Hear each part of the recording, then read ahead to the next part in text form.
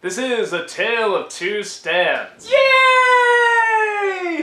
Sorry, I just had to get in the Mabel mood. It really feels like it's been a while. Oh my god! You know, I was just saying too, like... Sweater Watch 2015, by the way. Latest update. It's a key. The same as it was last time. Yeah. Actually, I feel bad because somebody I wanted a different sweater. I waited all this time and I don't get a different sweater? It was the same day. Fuck that! There's two things, by the way. Someone got me a Dipper hat. I was gonna wear that, and then someone also got you around like Christmas time that Mabel. I'm gonna do something with that, but not until we get a different sweater. No, literally, like we were gonna do it this morning, and then like other stuff came up, and it's like crap. Well, we'll just have to fit it in wherever. You went to Finland and got con-plagued. Yeah, well, I was gonna say I've been sick as well, so it might be a while before you see anything on Ant-Man. Sorry, just been busy with that. I don't think we've got any other vlogs this week either. So I'm sorry, we're just catching up. You know, doing Nostalgia Critic, new Pop Quiz Hot Shots are coming out and stuff like that. So busy with that. Well, also we're covering whatever. Gravity Falls. Gravity Falls. A Tale of Two Stands. It's a sham. It's a ripoff. My favorite is what a racket. My favorite. Good thing I sold the stand quality. What was it? Rakes and racks.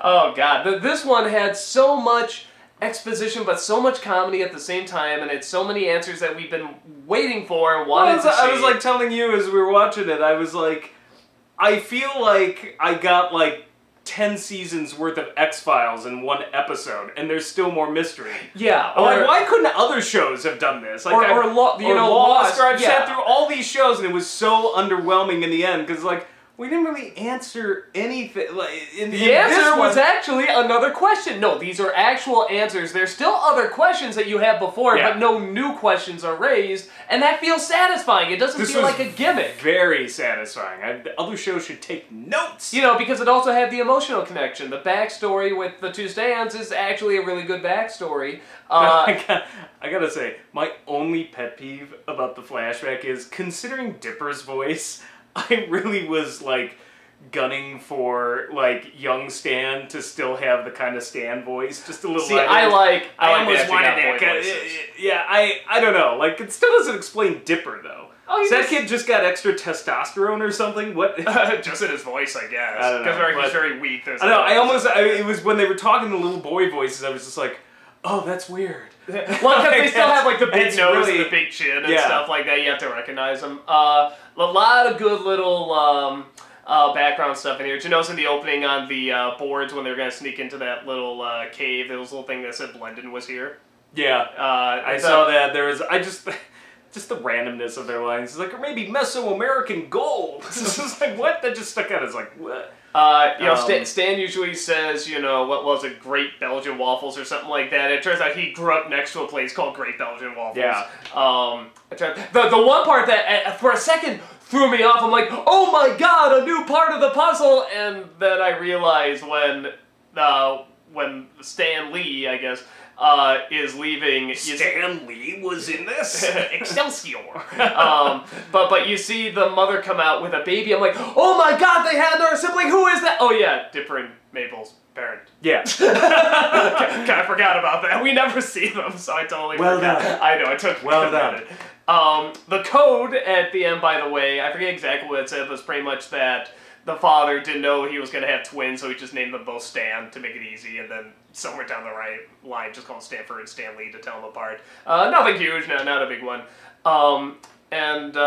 Yeah, the other thing I'll kind of point out is, this is my little conspiracy theory. At the end, when he has the jump drive with all, like, the government stuff on it, and he gives it to the goat, I think that goat is a character. Like, I think that's going to turn out to be a character that's up to something. He's a government spy. I don't know, but the goat always has those weird eyes. It's never explained, and now it has all this information that they think just threw away.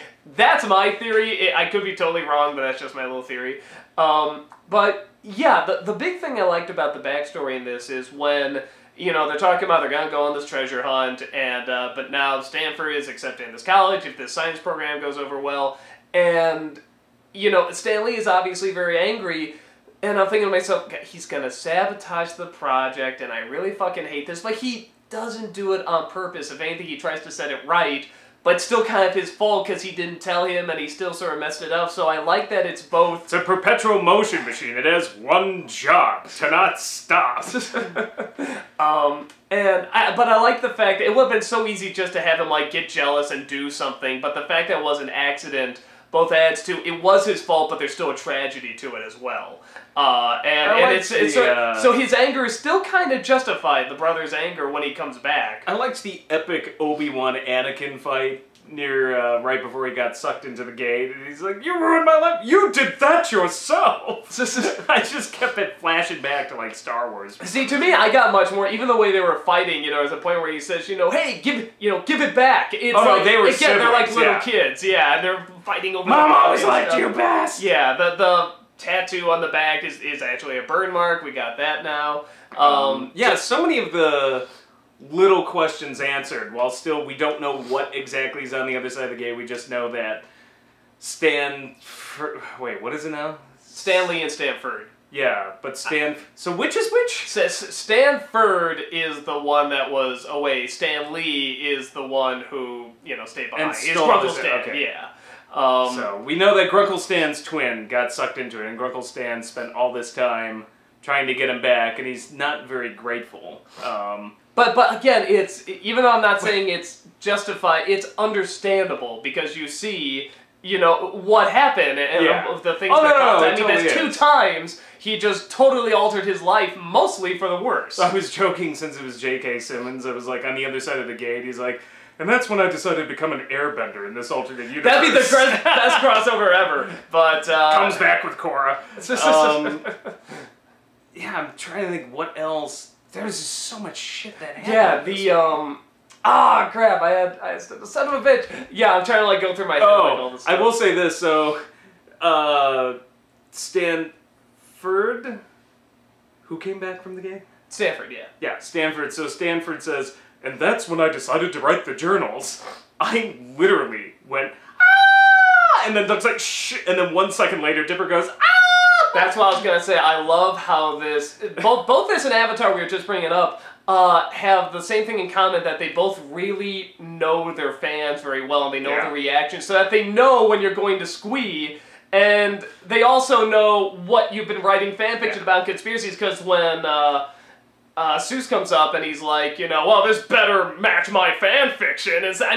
That's hilarious, and that's funny in the show, but it's also funny. Wendy, block out the next 14 hours. I've got something amazing to tell you. It's 3 a.m. Yeah, so now begins Act 2. And you must be some sort of large gopher. I get that a lot. Is it weird to say I'm actually surprisingly missing Wendy? When she popped up at the end, I was like, I am too. We always kind of said she's just sort of the bland girl character. Well, Wendy grew on me, though. Yeah, initially, I didn't feel she had a whole lot of character, but as the story progressed, I think part of it was the romance, too, I think. Yeah, when they added more of a character to her, she got a little more interesting. And yeah, when they started to keep her out, I'm like, yeah, I'm actually kind of missing her. I wouldn't mind seeing her again.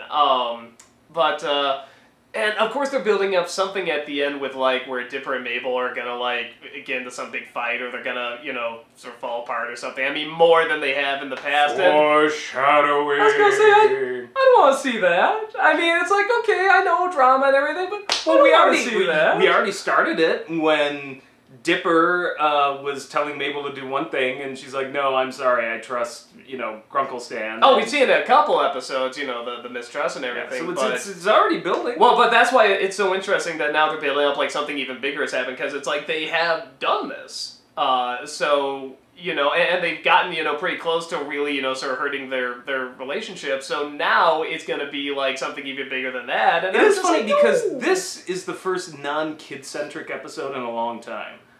Yeah, I feel like this. I'm really Dipper and Mabel. They probably had a dozen lines maybe all together throughout this whole show, this episode. Yeah, most of the jokes are adult jokes. Yeah, and it's all about the two Grunkles, I guess. Dipper has two Grunkles. I mean, the two stands. So yeah, it was all about the two stands, and really, I was very little out of Dipper or Mabel. I can't even remember many of their lines except for the ah. But Yeah, you know, and I like that. ask him. I really did that. I'm not joking. Yeah, no, I actually went, hold on. No, because I could see you getting ready to squee. I'm like, he's going to do it at the same time that Dipper does. Which is very funny.